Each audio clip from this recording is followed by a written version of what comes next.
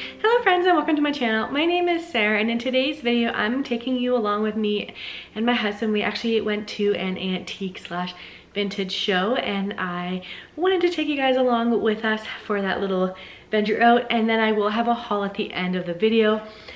We did get some clips at the show and then I did pick up a few things, not a lot of things, because like I've said in previous videos, we do want to move across the country back to our home province of Nova Scotia. So we also kind of got to keep that in mind with what we're purchasing from now on, because one, we're going to be moving into my parents' home until we are ready to move to Nova Scotia, because our home is on the market, so hopefully it will sell soon, and then we'll live with my parents until the spring, and it will also help them out because they also want to move back to Nova Scotia. So yeah, so many moving parts, but needless to say, what I'm trying to get at is we need to be aware of what we're purchasing, because we do have to take that stuff across the country, and it's quite expensive to move across the country right now, to be honest.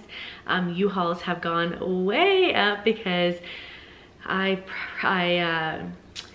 did a, what's it called? A quote in June, and then I did one at the end of August, and it was like almost a $9,000 increase for the exact same truck and trailer thing. So that has kind of changed my thought process about moving across the country and what we're going to be taking and whatnot. But anyways, so we have to be careful with what we buy. So I didn't buy a whole lot, and honestly I probably didn't need one of these things, but I just like them, and because I want to get a small cottage home, I just think that one of the items would just be so cute to have for that. So anyways, without further ado, let's jump into the clips of us at the show, and then we will come back here and I will show you the haul.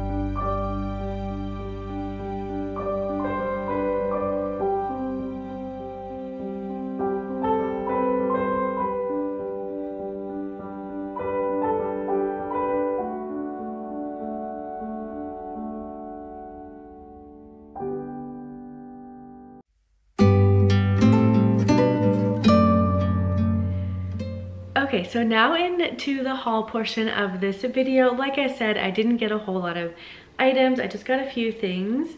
And then from one shop or booth, I got 5 cookie cutters. Now, I just love the way the vintage ones look with the little handles. I really like that. I did get 2 that were the same, and it's just these little leaves. I believe it's like a hollyberry leaf.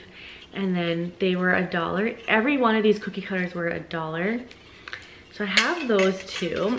And then I also found a Santa Claus one with a gift bag thing on the back. So I have that one. And then I also got this bell for Christmas. And then I got this one. I think this one's for like biscuits and things. Correct me if I'm wrong. I'm not completely sure. Let me know in the comments below if you know what this one is used for, but I'm thinking it's used for biscuits. The only thing it says on it is nut brown products. So England, it was from England. So I'm not quite sure, but part of me thinks it's for biscuits. So I have just this round one.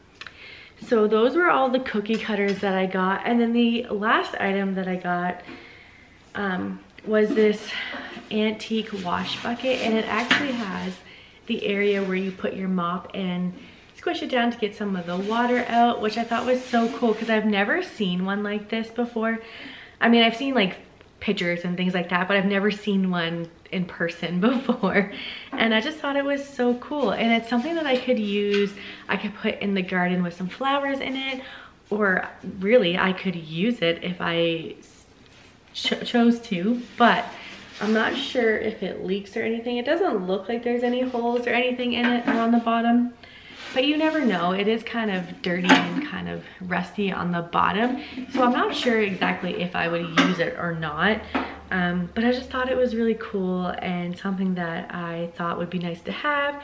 This was, it says $25 on the tag, but we only paid $20 for it. And yeah, I'm kind of excited to use this when we, or not so much, maybe not for mopping, but like I said, to put some flowers in the garden or something like that. I think that would be really cute. And I just really liked it. So we grabbed that. There were tons of other things that I absolutely loved at this vintage show, but of course, like I said, we are moving across the country, so I have to limit myself on what I am purchasing, which is so hard sometimes. But once we move back to Nova Scotia, it'll be much easier because I just cannot wait to decorate and probably renovate a small cottage for us to live in all year round. That is like, oh, it's such a dream, like just thinking about it, and I cannot wait for it to happen, and I hope it happens soon because it's been a dream of mine for a little while, like a small cottage or a farmhouse. I hope it all works out. So yeah, that is all to share with you guys today. I know this is quite a short video, but yeah, it was just a quick trip to this antique / vintage show. And like I said, I only got a few things, so that's all I had to share with you guys today. But I did want to share it with you guys anyways. But if you guys enjoyed this video, please give it a thumbs up, as it really helps me out. And definitely consider subscribing if you enjoy antique, and can't even talk now. I do a lot of thrifting, antiquing, and decorating. I'm kind of venturing into like cottage life, even though our house technically isn't a cottage right now, but I do definitely decorate with cottage vibe. And it, like, I don't even know how to put this. I do decorate with a cottage theme in my house. So if you guys enjoy those types of videos, definitely consider subscribing, and I will see you in the next one. Bye guys.